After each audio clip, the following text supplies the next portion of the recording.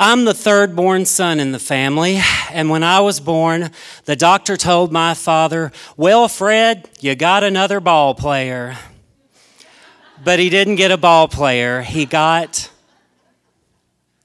a dancer. But I want you to know, I don't think that made him any less proud of me. He came to as many of my shows that he could possibly make. And whether they were good or bad, and some of them were real stinkers, he always left beaming. But in Kentucky, basketball is like a religion. And my father was a devoted follower. He played basketball at Sturgis High School, eventually became a coach there, and later in life was a sports journalist on the side. And you could just hear the passion in his voice when he called in those stories. Now, even though Daddy never pressured me into playing ball, I knew how much it meant to him, so I thought I would try out. And I lasted about 3 or 4 practices, and then I quit. Now, I want you to know that my parents had this strict motto: if you start something, you better darn well finish it. But when I quit basketball, neither one of them protested in the least. Oh, now I went on to do church plays and 4-H talent shows. I even took my first jazz and tap class out at Miss Vicky's dance studio. But it wasn't until I went to Murray State did dance choose me. I was a theater major, and I was in this class called Movement for the Actor. And I did my first movement study, and it was like I had discovered this new language that I was compelled to learn. So I slung my body into every dance class imaginable.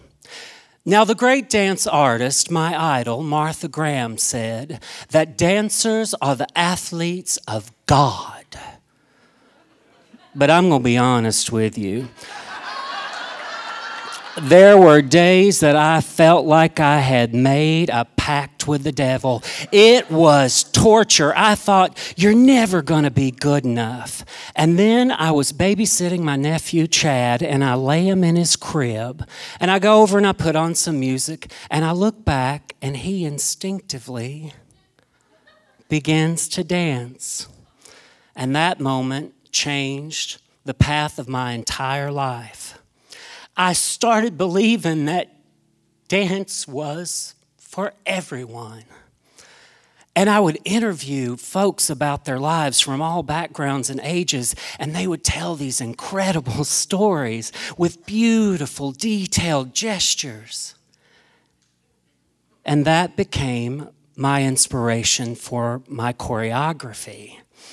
Well, it got me to thinking, I need to interview my dad. He was in the early stages of Alzheimer's.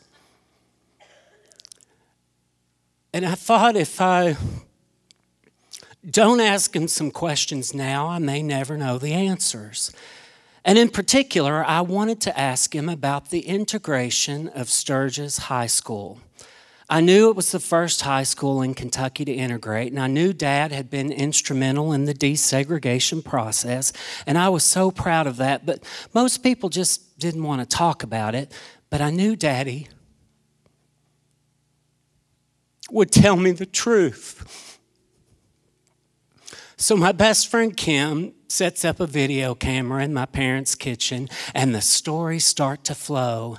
He tells me the infamous story about the upstanding doctor's wife who brought her monkey to the school and tried to register her monkey for classes.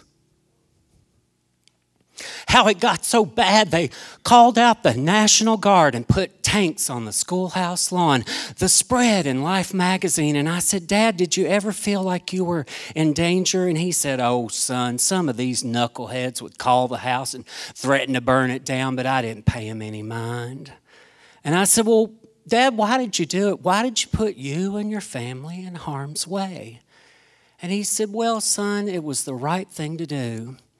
But I was scouting for the basketball team, and I went over to Dunbar, the black high school, And I was watching these talented young men play, and I got to thinking, if I could get a couple of these guys to come and play at Sturgis, and I stopped him.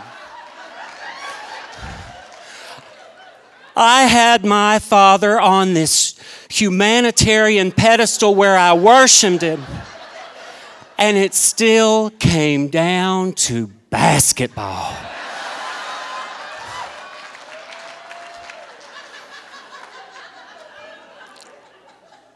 In a word, I was crestfallen. So we packed up and we went back to Knoxville, Tennessee, where we were living at the time, Kim and I. And we had this community-based dance company where we invited people of all ages, abilities, and backgrounds to share their stories and their talents through dance. And when they told those stories, dance became a tool for social change in that community, and it made a big difference. And now that I'm a little bit older and a little bit wiser, I hope, I think if I had let Daddy finish his story, that's what he was trying to tell me he was doing with basketball. When I was born, Daddy didn't get a ball player. He got a dancer. But I don't think that made him any less proud of me. And I know that I was born to a father that was a basketball fanatic. But that doesn't make me any less proud of him.